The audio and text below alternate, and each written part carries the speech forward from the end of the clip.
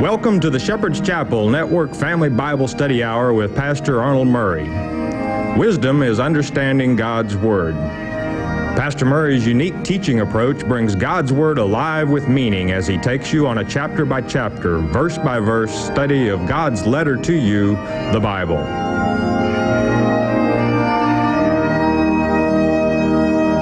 And now here is Pastor Arnold Murray. In the beginning of this chapter, we covered the 10 virgins with their lamps. I want to include for your home study, along with that, Zechariah chapter 4, the seven stemmed candle, the 7 lighted candle stand that had a reservoir.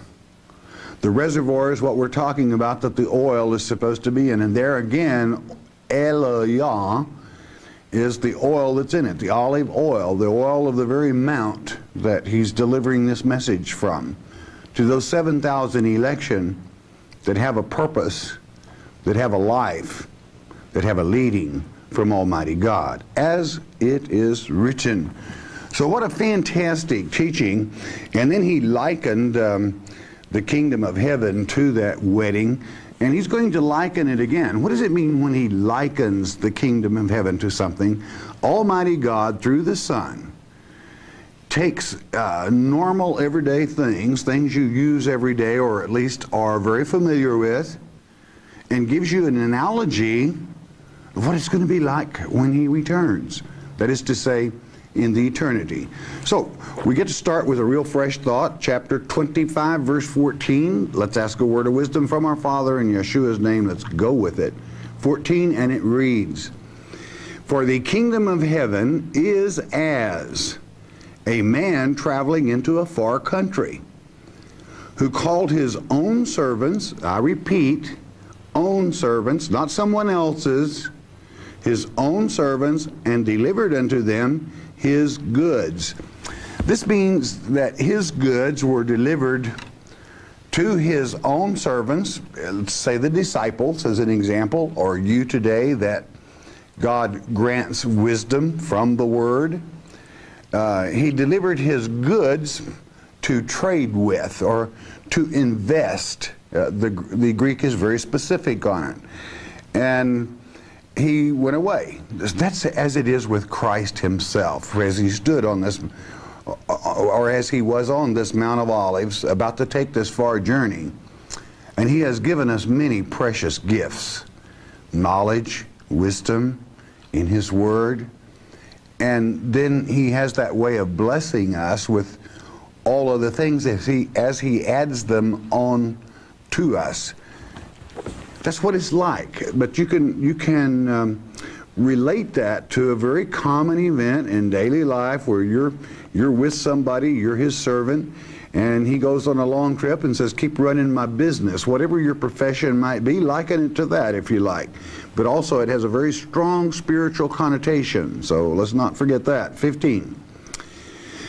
"And unto one he gave 5 talents, to another 2, and to another 1. Boy, that seems unfair. Well, stick around a minute. "To every man according to his several ability, and straightway took his journey." It's important that you know God blesses you with what you can take care of. No more, no less. So, in a sense, I know we all fall on hard luck at times, and that's beside the point. But basically, when all is said and done, when you have put forth your labor as a servant to the Father, you have what you have in your hand about what he thinks you can take care of. And though it be much or though it be little, he equals things whereby each person is playing on an equal or level playing field. I shouldn't say equal, but on a level playing field. He's very fair. It would not be right to give the one he only gave 1 to when he had a 1 talent ability to give him 5.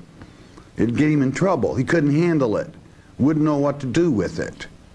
So remember, at the same time, God expects much more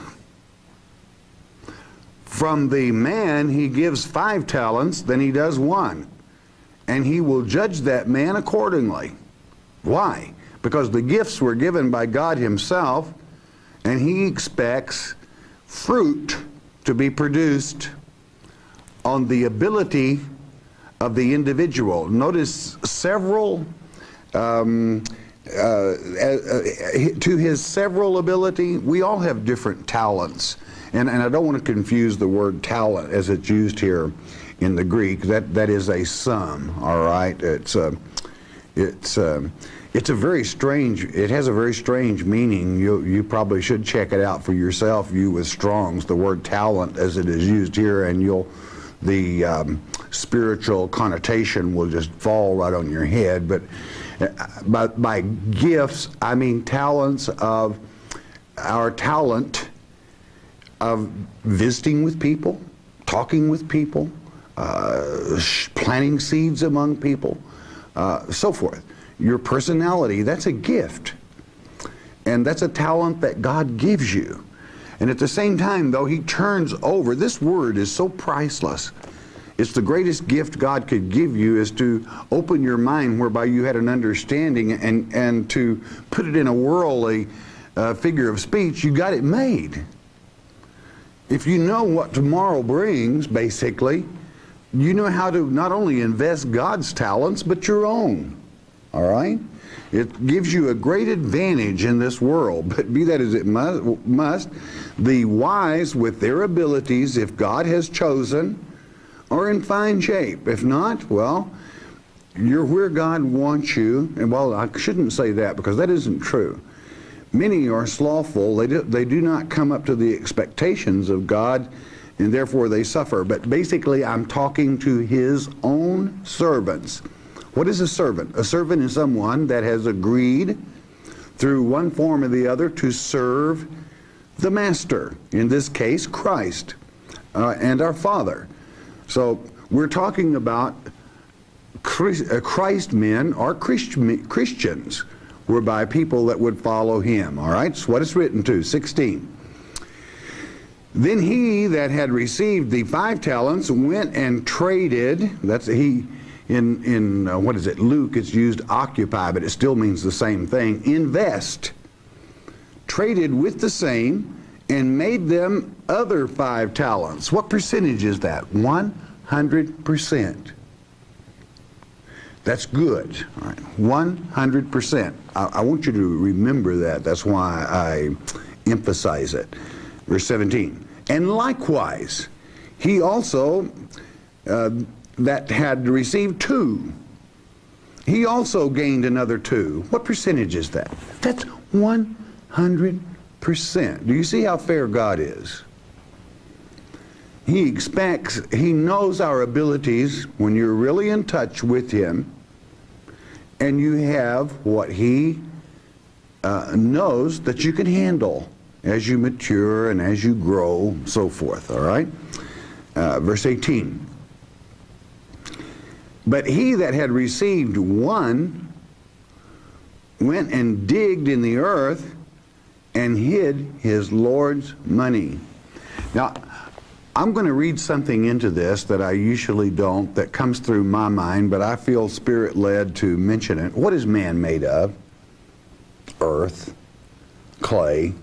I mean, we are what our mothers partook of as far as nutritions, minerals, and so forth, and it formed these flesh bodies. And then when we were on our own, when the umbilical cord was cut, it's what we partake of. We are what we eat, literally. I'm speaking of flesh now, separating from the spirit.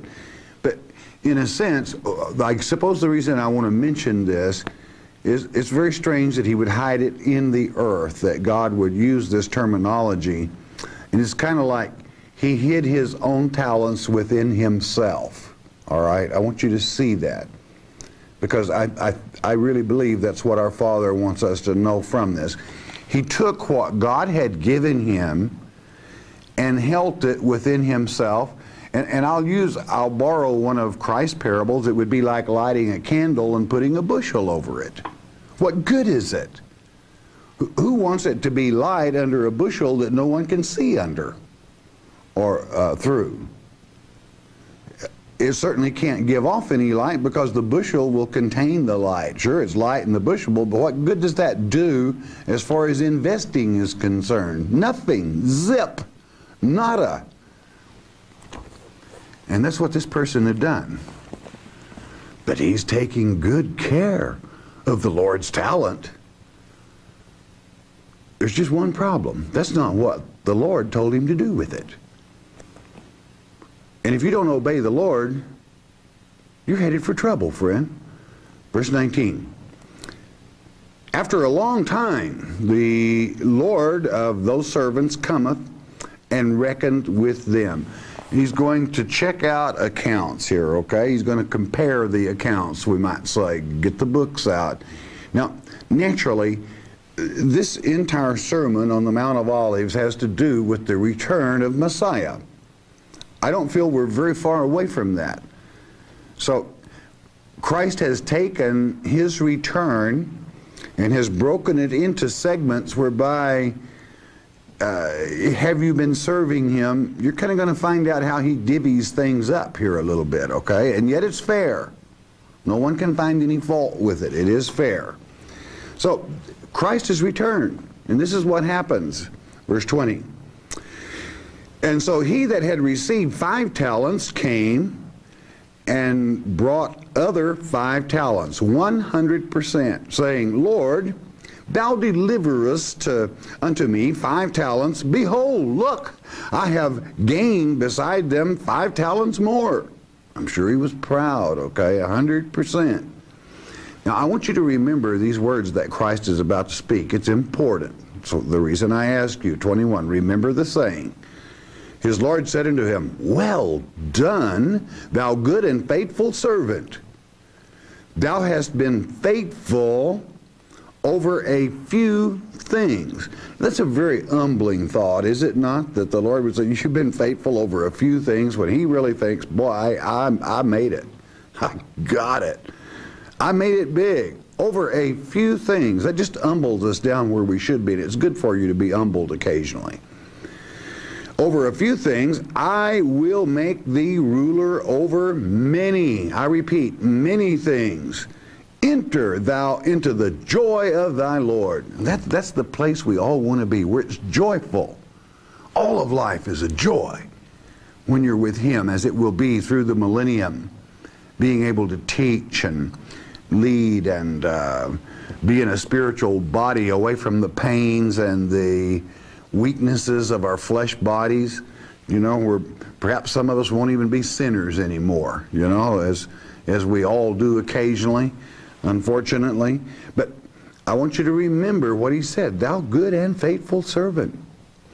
You know, I'm going to make thee ruler over many things. Enter thou into the joy of thy Lord. Be happy with me. That's what Jesus is saying. 22. He also that received 2 talents came and said, Lord, thou deliverest unto me 2 talents. Behold, look, I have gained 2 other talents beside them. Again, remember, 100%. Now, I want you to signify or note the difference that God rewards the 2 talent against the 2 horsepower against the 5 horsepower. I'll put it that way and let it be a polysyndeton, which says a great deal more than is actually stated, so you'll understand. 23. His Lord said unto him, Well done, good and faithful servant. Well, that's the same thing that he told the old 5 horsepower boy. Same words. Faithful servant, well done, good. Thou hast been faithful over a few things. Well, that's the same. I will make thee ruler over many things. That's the same. Enter thou into the joy of thy Lord.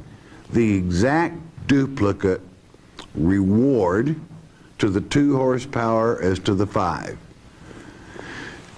This will, if you will understand what our Father has done here, it will help you a great deal with jealousy, kind of selfishness as far as your seed planting or as your work for the Father, and it will certainly keep you out of the argument that occasionally two of the disciples would have, or discussion, I will say, rather than argument, as to which was going to be greater in the kingdom of heaven, all right? It's kind of up to him, right?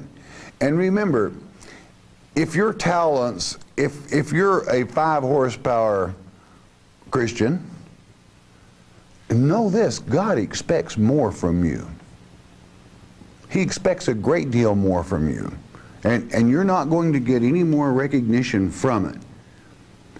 And so many people might, I say, let that place them on an ego trip. But you better always remember, God said, you may think you're 5 horsepower and that's big stuff, but to me it's just a few little old bitty things. And I gave you what you have anyway. Both the gift, that is to say your abilities to prosper, as well as the material to prosper with, or to trade with, to occupy with.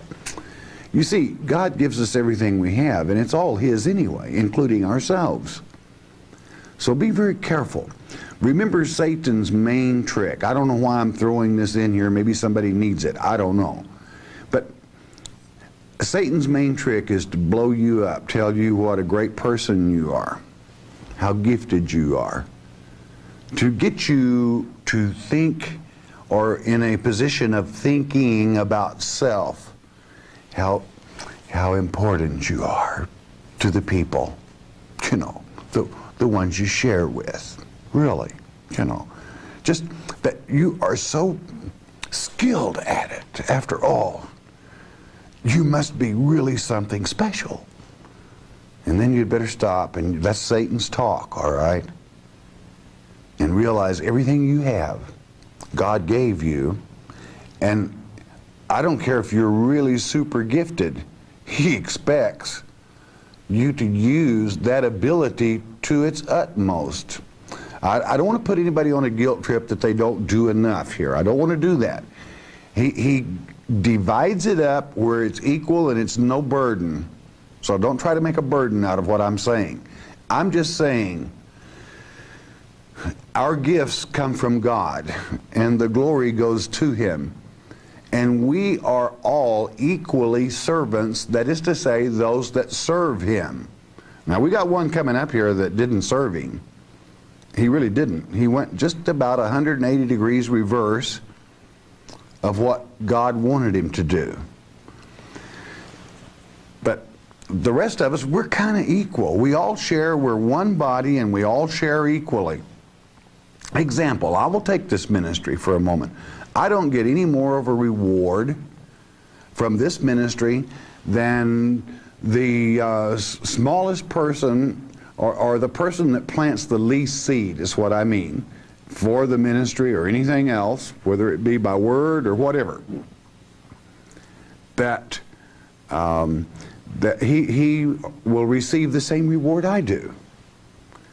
Now, perhaps in heaven, the abilities are still the same. He expects, if He gives you abilities, for you to use them. Okay, I think we've hammered that enough. But the main thing I want you to see, that though we have different amounts that God gave to various people, the percentages are the same. That He expects that percentage, and the gift is the same. All right, got it? Verse 24. Well, it's going to be for a little bit here. There is one thing that'll offset it a little bit. 24. Then he which had received the 1 talent came and said, Lord, I knew thee that thou art an hard man, reaping where thou hast not sown, and gathering where thou hast not strawed. In other words, I know that you go out here and expect to harvest wealth or are souls from a certain thing, and you didn't do the strawing or the cultivating or the planting, I'll tell you what, how would you like to go, if whatever your profession is, how would you like to go to the head honcho tomorrow, the head guru of your operation, and say something like that to him? I think he would probably say, what do you think I have you for? You know, the head honcho would say that to you. What do you think I have you for? Okay, I imagine the Lord felt the same way. Verse 25. And I was afraid, and went and hid thy talent in the earth. Lo, there thou hast, that is thine. Here it is. And he opens his little hanky and pulls it out and hands it over. It's all yours. Here it is back. Think of the waste, dear one. A life, a child of God that God created, gave soul, expected something from him, or he wouldn't have given him the talent in the first place. So it is one. He could have as easily or easier, perhaps. That could be a discussion. Is it easier to work with one talent than five? Well, I would think so, but be that as it is, may. And he wasted a lifetime. He did not exercise the gifts and hid the talent. He actually hid what God had given him to work with. And I might say to those that God blesses with truths, you'd better share them. You know, sometimes you have these little truths that you think, I see that, and I think, and that would be very difficult to explain. I think I'll just hang on to that for a while. Better be careful, my friend.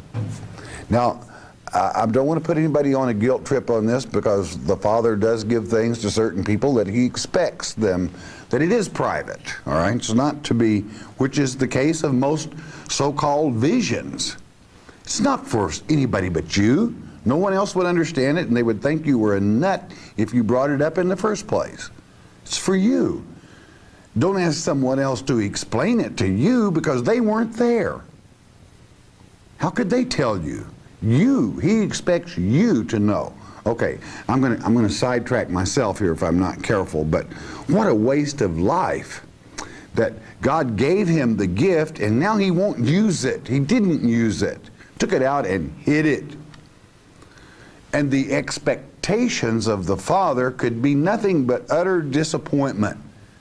What if one of your children did you that way? Think about it. Utter disappointment. All right? God likes to be happy or proud about his children. He likes for them to do well, and he gives them things to do well with. And some might say, I'll just muse and meditate a moment within my own mind here. One might say, well, I could have lost it. Don't be a fool. Because if God gave you something to trade with, he'll see that it's replaced, and that if you'll get up and try again. If you don't ever try something, you're going where? Nowhere. Don't be afraid to try something that you feel you've done your research, you have been blessed, and people like you. And then someone has a problem and they come up to you and say, what do you think I should do in this case? Then that's possibly a time that God is saying, plant the truth right here. I've got a barbed spear, and the truth is going to stick in that mind, and one little seed can make all the difference in the world. I'll never forget the first little barb that yanked me when I was a young person and was trying to study. And one person said, isn't it wonderful to know where America is mentioned in God's Word? And I said, yes, it would be. And the dude walked on off, and I knew I would be seeing him the next day, and he was gone for a little bit before it finally sunk in up here what he had said. And I said, I want that. I want to know where we, America, is mentioned in the Word of God. I'd kind of always felt like, personally, quite frankly, by traditions of men, I'd kind of always felt like an outsider. You know, and I wanted to have a part, and how you do have a part in the Word. See, one little seed can make a big bunch of difference, not only to that life, but maybe thousands of lives. You never know. God does. So this little one could have hooked someone with the truth. Like or dislike my terminology, I'll leave it as is, hooked. And because I had used barb in a prior sentence, hooked them, and that one that he hooked might have been a 100-talent person. You see, if God chose to give him that many to trade with. So you see, never count or discount or try to equate God's doings, for you will always find a level playing field. He is fair to all, and he will take care of you. All right, well, perhaps I've digressed considerably to some, but I think perhaps not. I think maybe we all needed to take a real close look at this poor, miserable wretch that would take God's beautiful truth and hide it in the earth or in earth man and never share it, never invest it, never try. What a waste. Okay, next verse, please. And the next verse, 26. His Lord answered and said unto him, Thou wicked and slothful, that lazy servant, thou knewest that I reap where I sowed not. But you know I expect it. That's what I have you for. And gather where I have not strawed. In other words, I try to reap, but I only find your neglect is all I find in this case, because there wasn't anything there to reap. Not one little light had been lit by this lazy, negligent individual. But hey, don't face Christ with that on your conscience. You know what I mean? When he returns, I hope that you're not that type. A little one talent. There's nothing wrong with being a one-talent person. I know that God, through the Son, would have given the one-talent man, if he had gained a talent, the exact same promise or reward that he did the 5 and the 2. So don't ever hold back on the Father. Take what you have and work with it. He expects it, and that's where his blessings come from. Otherwise, this man missed out on everything, because he missed out on every blessing of God. And now, unfortunately, he doesn't have too much to look forward to for the eternity. Think about it. Verse 27. Thou oughtest, this is what you should have done if that's all you could do. Thou oughtest, therefore, to have put my money to the exchangers.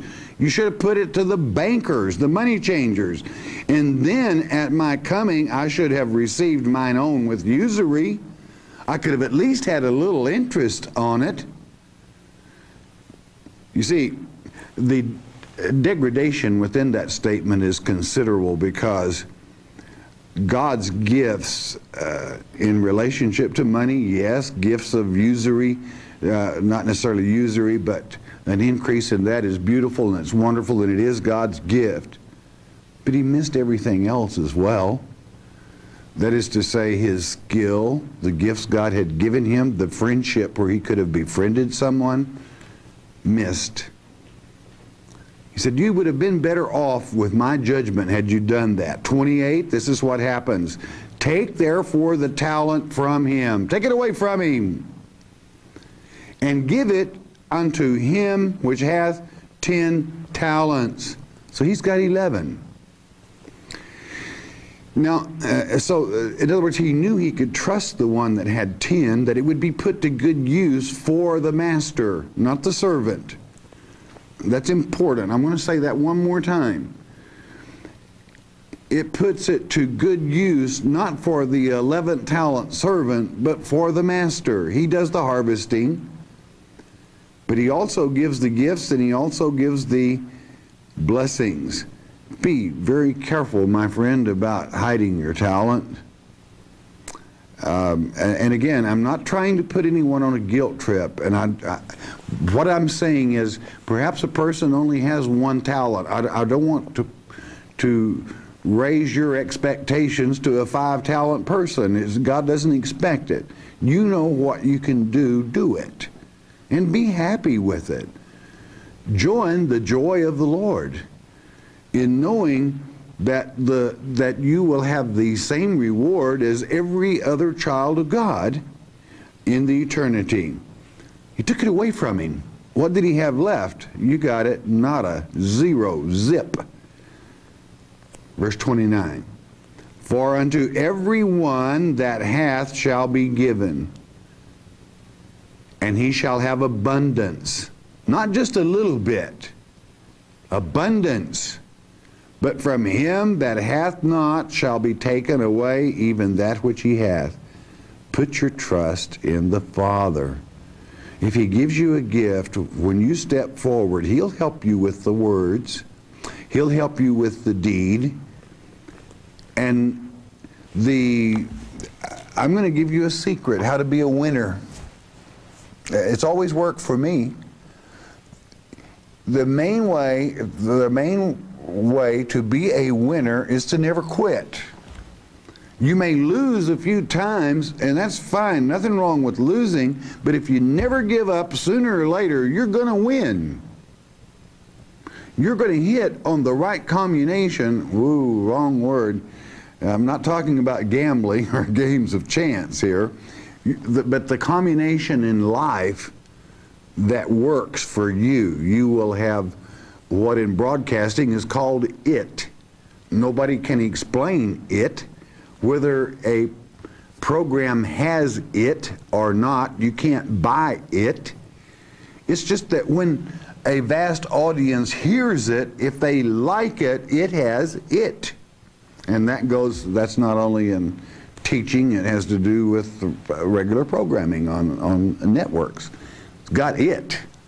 So sooner or later, you're going to find, and I'll use that, it. And it will work for you. And as well, no one can explain it really, what it is, until it's actually tried before the vast numbers of people. So think about it. Always try. Never give up. So you stumble. Don't get depressed. That's a trick of Satan. Come back up fighting. March. Make the next hill. You can do it. And pretty soon God's going to say, oh, he's not slothful. That means lazy. That old pack's about to get him. Let's send a little angel there. And I probably shouldn't say this. But God will send help. And you will succeed. He'll feel sorry for you pretty soon, but proud of you. And say, let's just help him out and make sure he makes it this time. It'll all work as long as you keep this thing in gear that's inside your forehead and don't allow anyone to play with it. You'll do fine. Okay, next verse. I've lost my place here. Verse 30.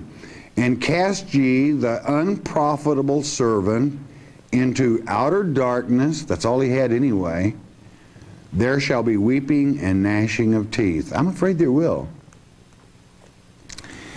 Why? Because he has given us in this Sermon on the Mount the exact logical order of events that shall transpire, that consummate the end of this age. You remember back to 24, verse 3, I believe it is, that said, tell us, when is the end going to be, and what will be the signs and the events happening at your coming? Well, he's told you. And even this parable is of his coming and what he's going to do when he gets here. I don't know, I might say, how are you fixed for talents, friend? It wouldn't be fair to say, how are you fixed for talents? It would be better to say, what are you doing with them? Think about it. And again, it's always a joy to serve Him. And I think it's so loving that He states here that